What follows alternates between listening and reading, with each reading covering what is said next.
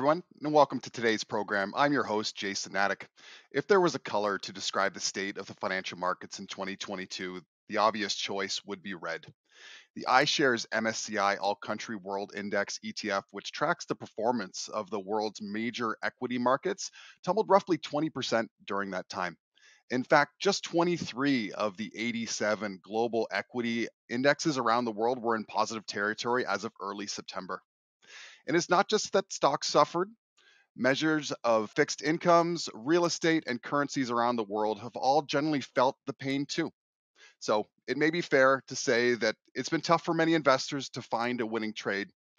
Of course, that's not to say that it's impossible. For instance, there are individual stocks that have managed to outperform during this market malaise, and others that may be poised for a rebound once the worst is over. We're going to explore some of the factors that may help you make a more informed investment decision. Here with us to give us his perspective is Peter Hodson, founder and head of research at Five Eye Research and an independent provider of equity research. Peter has more than 20 years of experience in stock research and investment management. Peter, it's great to have you here. Thanks for taking the time to stop by. Thanks, Jason. It's been a tough year, but happy to help out.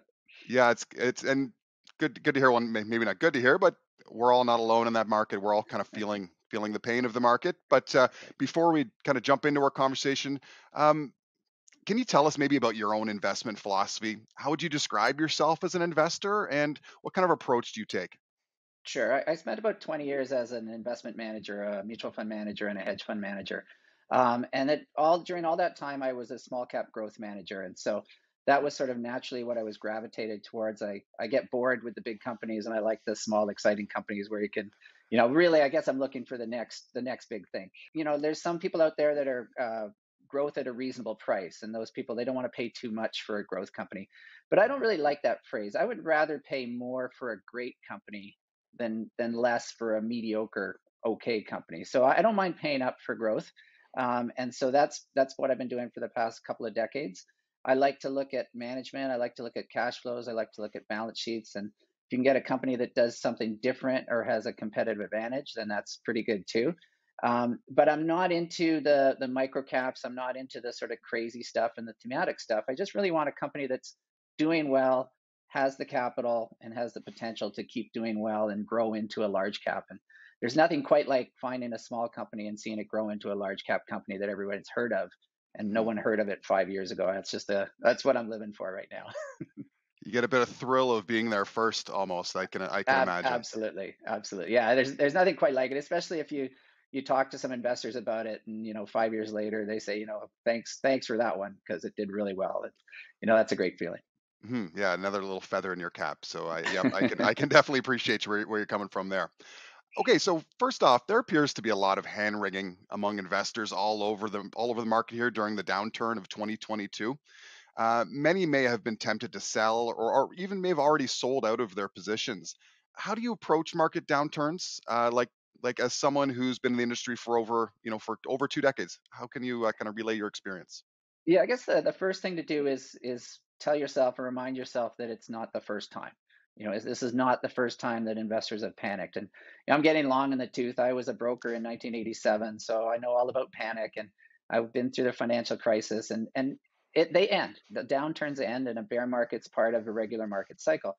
The other thing, though, that people have to remember is that you have to put in your time. So there's a lot of investors that you really have to fight the urge to sell. As Mhm. things get worse, of course, you get more worried, and you're more likely to sell at the exact wrong time. And this is how a bottom is set in the market, where everybody hates everything and they're worried about everything. So nobody wants to buy anything. There's only sellers out there. So just keep in mind that there's a time frame, and this will end. The market is not going to zero. Businesses are still making money today, but you have to put in the time. And it's important to make sure your companies that you're buying are going to be around when things turn around. And this is where you want to stick with some quality. I don't know how long this is going to last. It may last another week, or it could last another 4 years. You got to Mhm. make sure your company's around at the end of the day to enjoy the up cycle. And just with the heady days of the 2010s, it is maybe difficult for people to remember there are cycles to the market, right? We're always not going to be in a boom kind of situation, right? So there's obviously no shortage of pessimistic headlines, and that's true during the market downturns as well as everything going on in the world. during these turbulent economic conditions. Why do you largely ignore kind of the doom and gloom narratives that are out there? A couple of reasons. So one is the people that are negative, the people who are saying, "Oh, it's going to get worse." They do not have a better track record of predictions than someone who says it's going to get better. But what happens in a bear market, they get way more publicity. So you hear more about the doom and gloom people than you do about the Mhm. I don't think there's any optimistic people out there right now, but their forecasting ability is not any better than mine, which means I don't know what's going to happen. And you have to admit to yourself that no one knows what's going to happen in the big picture in terms of what's going to happen in the world and interest rates, inflation. So one of the reasons I like to ignore that stuff is you have to get back to the company fundamentals. You're not buying inflation, you're not buying interest rates, you're not buying, the GDP of Europe. You're buying an actual company. And how is that company doing? And I don't want to say I like bear markets, but in a bear market, everything goes down. The great companies go down, the mediocre companies go down, and the bad companies go down. So you can get great companies at much cheaper valuations, but you have to focus on the company itself. If you looked at the headlines, you would never buy anything ever because there's always a reason not to buy. So I really, this has been a tough market for us because we like to look at companies, and right now they don't matter so much. But they will. The fundamentals will rule out in the end. And if you're just realize that everything's on sale, good, bad, and ugly, and you Mhm. just try and pick the good ones. Okay, so let's shift gears to a little bit around maybe investor sentiment, maybe a little bit about investor emotion. Some people might be hesitant to invest substantial sums of money when the markets are so rocky and volatile. What approach do you personally take to pounce on opportunities that can emerge within a down market? So you have to come in with your eyes open and say things could get worse, and I'm okay with that if they get worse. So the easiest way to do that is to do a dollar cost average where you do a fixed amount of money weekly or monthly. And there's a couple of reasons that that works out. A, you will get a good average price if you're always buying. Say you split up your money over 6 months and you do once a month for 6 months. Your average price over that 6 months will not be the high. Just mathematically, you're not going to buy at the peak in that situation. Mhm. So your average price will be good. But what we really, really like about dollar cost averaging is it changes the perception of an investor. Because suddenly, if you've got money to deploy each month, you don't really care so much if the market's down. So now the market's going down is a good thing for you, and it's not a reason to panic. It's like, oh, I've got my $1,000 going in this month. That's awesome because I'm getting better prices, and it really changes people's perceptions, and it sort of shifts them into long term thinking, and it gets them into the belief again that markets go up and down, and they won't be able to know what's going to happen. But as long as you're deploying capital into a bad market, you're going to be okay eventually. Again, time frame's important. Anyone with a 6 month who wants to buy a house in 6 months shouldn't be in the equity market. I like how you put that. It gets us out of that instant gratification kind of frame of Hmm. mind. Gets you thinking Absolutely. kind of months, years down the road. Right. Yeah. All right, so we've established that a big picture mindset might help investors prosper through a market downturn. Now let's explore some of the factors you consider that may indicate a stock is poised for a strong rebound. Along the way, we'll examine an example company to help illustrate the picture here for us. The first is continued earnings growth through market turbulence. Why could this be an important clue?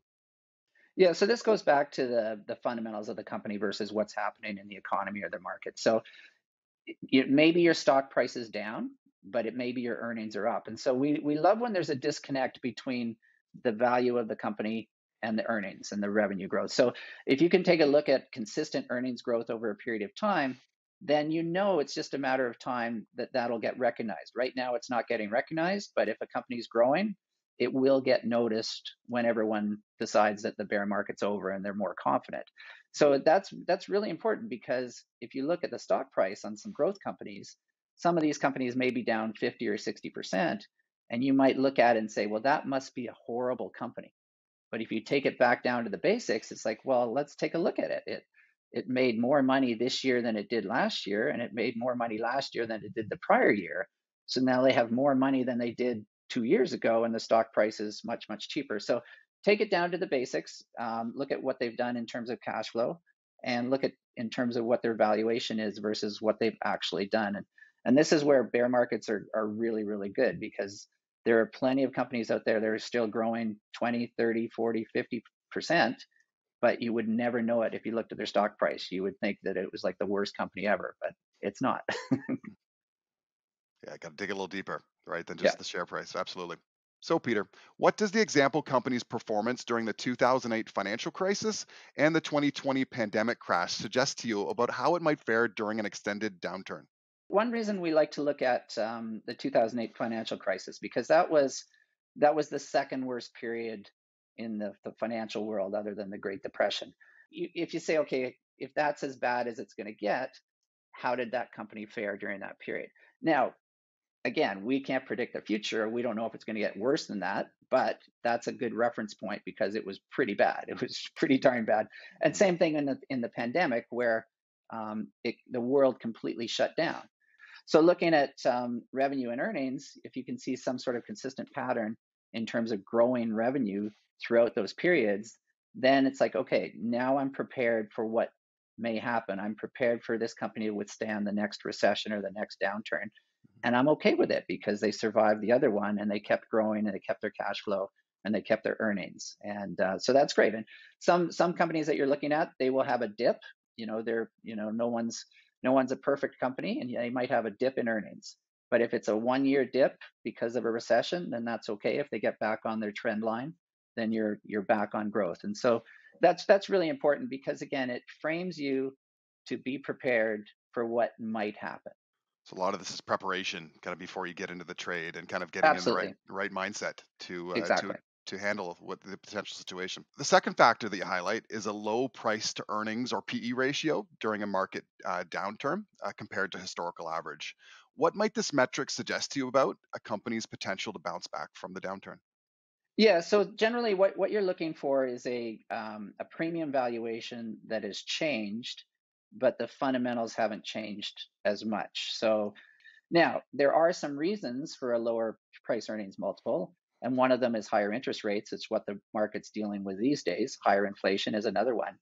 But then it goes back to, okay, well, what happens when the economy shifts or when the market shifts? Will that valuation change? And how much can it change? And so if you've got a PE multiple of 20, it may not go back to 40 because we don't know what's going to happen, but maybe it goes to 30. So that's a pretty big boost if that changes.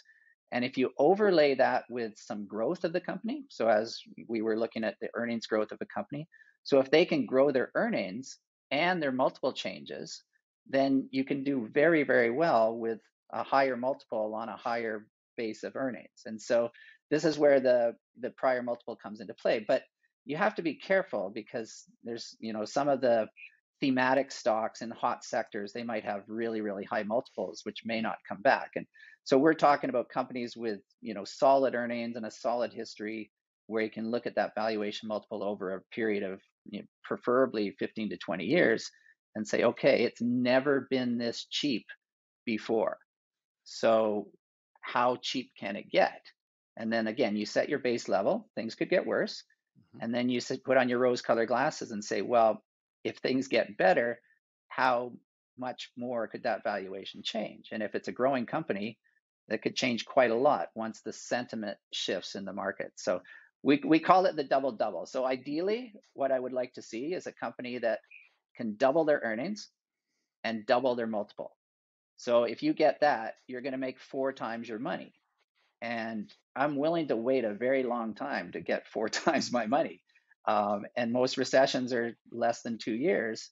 So that's where there's opportunity to just sit back and wait for things to change. And it's very, very hard for investors to do nothing, but sometimes it's the best thing to do. Okay, let's shift back to our example company. What does the PE ratio suggest to you about its current valuation relative to its historic norms? So I guess basically, what I would suggest is that investors are treating it like everything else. They're treating it as, okay, everything's going down, everything's worth less than it was before on a valuation basis. But looking at the other fundamentals on the earnings growth and what they've done, that it's not a normal average company. It's done a very, very good job for a very, very long time. So perhaps it shouldn't be grouped in with the rest of the market. So it's gone from a premium valuation to almost a market valuation. So now you've got what to me looks like an above average company trading at a market valuation. And I'm like, okay, well, I'm all over that because, again, when you have to make the assumption that a great company's not going to become a horrible company tomorrow, I mean, you have to buy into the fact that it's going to stay great.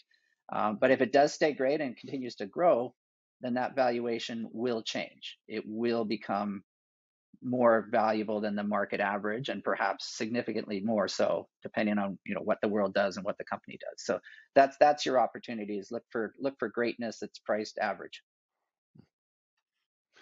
Okay, so now I wanted to take a quick pause so we could put some of that great theory into practice so I could show our audience how they can review a company's performance during past downturns in WebBroker. We'll start by choosing the charts tab here so we can get a look back at the historical performance of the company's share price. We get the opportunity to look back at maybe some recent past as well as some a little bit more distant events in the company's history. We have the opportunity to scroll back in on the chart here. We get to see how the company's share price was affected by maybe a recent event in our history here. We can see, in early 2020, we can see how the company's share price was depressed by the pandemic crash when COVID hit the world and the world's economies were shutting down. We also have the opportunity to look back, many, many years into the past as well. Let's go ahead and choose 20 years so we can look back at other major financial events. Let's kind of scroll in here to the 2007, 2008 range. We get an opportunity to review how the company's share prices were reacting to the global financial crisis and looking for trends that we might help us predict, the next movement of the company's share price. Another cool tool within web brokers, the opportunity to compare your company. We have an opportunity to either compare it to maybe one of its peers in its industry, or you have the opportunity to compare it to an index that is appropriate. In this case, I'll go ahead and add the S&P 500 index right to our chart, and we now get the opportunity to track to see how our company's doing versus that index at a given point in time and throughout a longer period of time as well. Okay, so beyond reviewing the charts for the share price events, you do also have the opportunity to dig in and look at the company's fundamental data by choosing the fundamentals tab at the top of the page. Here, by going into financial statements, we get access to reviewing the company's income statements, their balance sheet, as well as its cash flow statements. Just focusing here on the income statement, we have the opportunity to look back at the past 5 years to identify trends. In this case, we can see a bar chart of clearly increasing revenue, and we do get an opportunity to kind of dive a little bit further and deeper behind the curtain to really see some of those financial data. You can dive into any column or any sheet that would be appropriate for your particular analysis. All right, the third factor is how much the company's shares outstanding have grown and at what price it last issued new shares. What might this say about the health of the business? You want to make sure when a company is issuing stock that they're doing something good with the money, whether they're making an acquisition or they're developing new products that can increase future revenue and cash flow. It's got to be sort of a worthwhile endeavor. Otherwise, why raise the money at all? You want to avoid companies that use their stock like an ATM, where they're every 6 months they issue stock and they don't really care. It just they put out millions and millions of shares and dilute all their shareholders. So you watch out for that. But I also like to watch for companies that are generating true shareholder value. And so if you raised money at $10 a couple of years ago, and now you're raising money at $15, I'm okay with that because everybody who financed you before has made money and you've done a good job with that capital. So we can support you at the $15 level and see what you do. And then maybe your next capital raise will be at 20 or 30. And I like that because if you take an example, say a company needs $10 million to do whatever it is they're going to do. If their stock price is $1, they're going to have to sell 10 million shares, and you're going to be diluted by 10 million shares as a shareholder. If their stock price is $10, they don't have to sell as many shares. They have to sell 1 million shares. So suddenly your ownership position in that company doesn't change as much. And so that's really what we're looking for there. And we're in a situation now with the market where companies are flush with cash and they're generating free cash flow and their stock prices are down. And so many companies are buying back stock. So as an owner of the company, as they buy back stock, your ownership position in that company increases. And now you get to share in more of the profits of that company. And we think that's great, especially when prices are on sale. At least the company believes they're on sale, or they wouldn't be buying them back. Right. So just like with PE, it's there's more to the story than just share issuance. You need to kind of dig a little deeper and see how the company itself is doing. But Exactly. let's focus back on the example companies' share issuance trends. Is there anything here that might inspire confidence or doubt from what you're seeing? Sure, it's just confidence just from a consistent decline over the past multiple years in the number of shares. And so here's a company that has excess cash, is willing to buy back their stock and cancel it. And you've got a situation where now they have less shares outstanding than they did 5 or 6 years ago. And you, as a shareholder, have a bigger piece of the pie. And in some sectors, companies right now in certain sectors, they could buy back their entire share float in 4 or 5 years and go completely private. Mm, And that's the type of scenario where we like to see. It's like they've got so much cash and their stock is so cheap, then they're just going to basically eliminate as many shares as they can. And you're also seeing a lot of Dutch auctions these days where a company does a big buyback all at once, as opposed to over a year. They put out a notice and say we're going to buy X $100 million worth of shares next month. And then shareholders either decide if they want to do that or not. And generally, not is the correct response, because the company's just told you that A, their stock's cheap, again, or at least they believe their stock is cheap. But they've also mm, told you that they've got a couple of $100 million just sitting around. Take a look at that, and when the good times return, if there's less shares outstanding, the per share leverage becomes quite significant when you have 30% shares less than you had mhm. a couple of years ago. The fourth factor is the company's debt maturity schedule, or in other words, when its various debts must be repaid. What trends might suggest underlying strength or weakness? Sure. So this kind of goes back to, is your company going to be around when the good times are back? And not all companies can be debt free, and debt is not so bad. If you're a growing company, you can finance many projects with debt without diluting shareholders. So you want to see a progression of debt where it's spread out over different maturities, because if next year is worse, you don't want to have to come up with a ton of money to refinance. And financing windows closed in 2008 in the financial crisis. One of the reasons that was so bad was investors and banks got scared and they didn't want to lend companies money. They were just too worried. And so you don't want to get into a situation where you've got all your debt maturing in one particular time period. You want it spread out over time. And that also protects you from interest rates as well. As your debt matures, you don't all have it coming in at 10 or 15% or whatever it might be down the road. It's just a more sort of diversified debt maturity schedule. And companies get themselves into trouble all the time because they expect they can finance, and then the window of financing closes and they can't finance at attractive terms. It changes their margins, it changes their balance sheet risk. The banks are now in control of how much they're going to get, and it's just a bad situation. So just take a look at the debt maturity schedule, and you want it spread out over time with no giant balloon payments that are going to get you in trouble. Okay, let's shift back to our example company. How ready do they look to be able to handle a prolonged downturn based on its debt maturity schedule? So it's a little bit tricky here because you've got a 1 to 5 year maturity range in the first category. But knowing the cash flow of the company and knowing what the company does, it's not going to be an issue at all, because you've got not a whole lot of debt versus what their cash flow is. And that's key. So I would prefer to see each year outlined in a company's notes where we know exactly how much debt is coming due next year and in the next year and the next year. But if you can't get that, you have to compare it to the cash flow, any cash on hand, and any assets that the company could possibly sell if they couldn't finance, and not none of those are an issue here at all.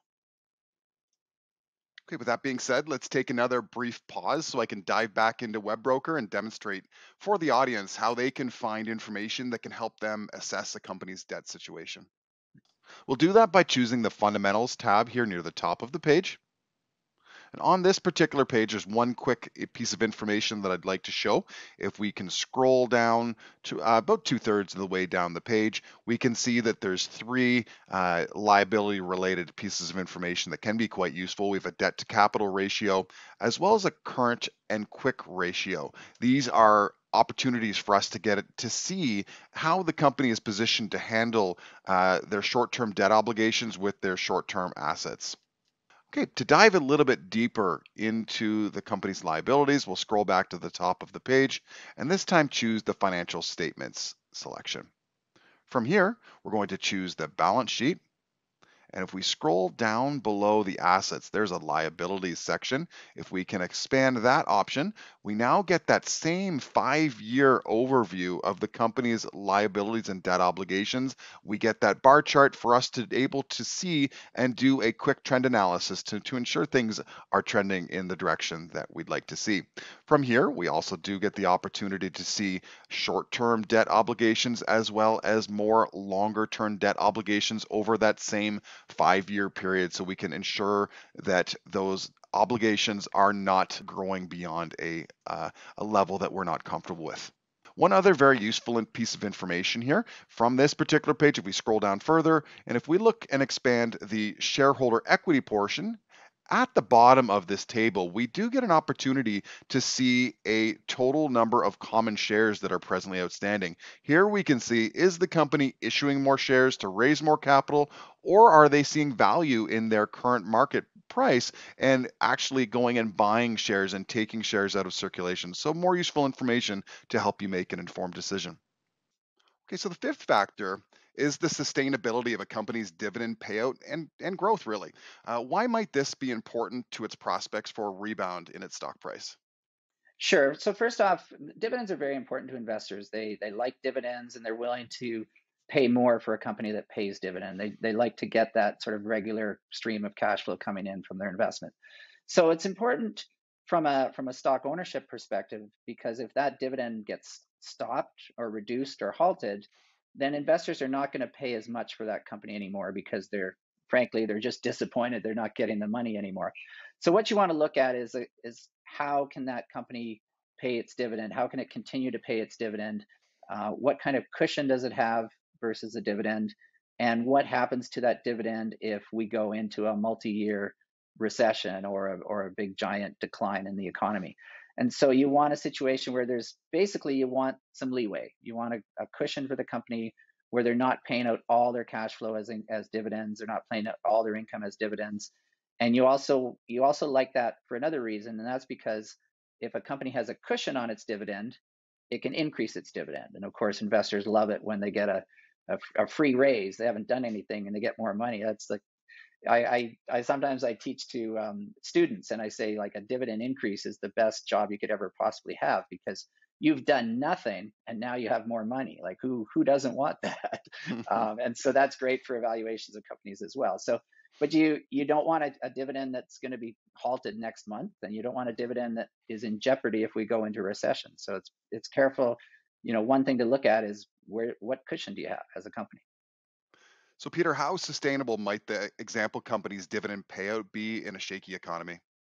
So generally anything above 50% requires in our world more scrutiny. So if a company is above 50% payout ratio, then you have to look at how steady is the cash flow. What's their balance sheet like?